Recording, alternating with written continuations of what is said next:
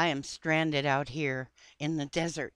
You saw where I live. My kitchen is so small I can barely turn around in it. I get $3 a day food stamps to live on.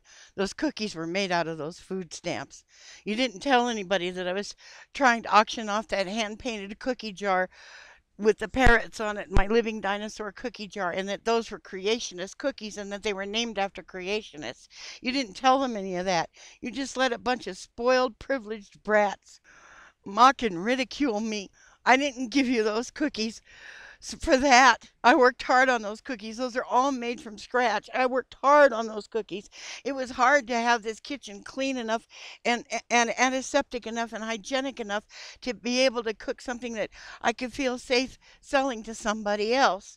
There's hardly any room in my kitchen. Michael, I can't wash dishes. There's a hard freeze outside. That's where I have to wash dishes because my pipes are broken in here. If I wash dishes in here, it'll cause dry rot and it'll rot out the floor and it'll ruin my electrical system and it'll mildew my rugs. So I have to wash my dishes outside, but there's so much snow and ice and mud on the ground I can't wash my dishes, which is why it's piled up like it is now.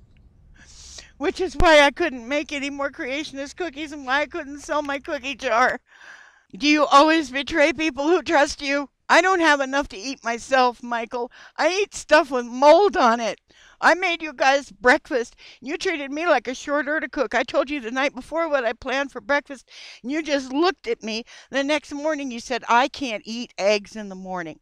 Well, you know what? I got a sale on eggs. They were only $1 a dozen. I bought 11 dozen of them. That's why there was so much French toast, too, because I froze a bunch of the eggs. I mixed them into recipes and froze them.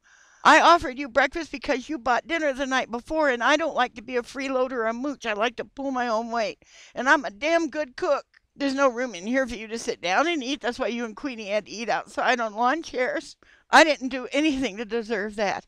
Now here it is, just a few days before Christmas.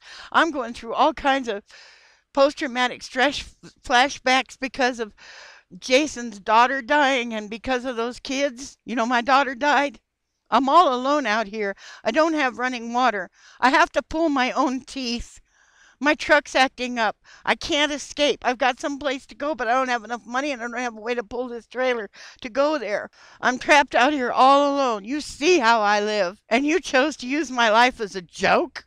I was just some prop. I was like clown shoes or a funny mustache. I was never a human being to you at all. Talk about privilege. Talk about being spoiled brats. You let that bastard slap that bag of cookies down on the ground. That fudge was my very own recipe. In fact, those rainbow unicorn cookies, those were my own recipe. They were good. That mocha fudge, that was good. And you treated it like some cheap toy out of Walmart. Do you have any idea how much you and Queenie's visit meant to me?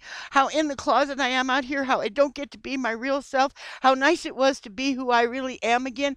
Do you know that for days after you guys left, I was so sad because I have to live this confined life, this solitary confinement, and I can't be who I really am? You know how, you don't have a clue how much that visit meant to me. And now to find out it was just some joke. Some prop you could use with your little trolly asshole friends to get a cheap laugh and humiliate me for no reason. I've never done anything to you.